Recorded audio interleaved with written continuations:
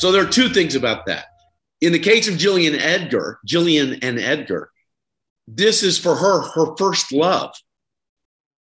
And so there's a lot of life experience that she's longing for or wondering if she should have, which is really the underlying thing of the whole show. You know, is there something better for me out there? That said, when I look at people who are more my contemporaries who are still looking for love, and I've heard over the years in my 30s and 40s, I want to get my shit together before I have a relationship. I got married right before my 25th birthday. Now, I had had some life experience leading up to that, so it wasn't like my first love. I'd had some, hits and misses.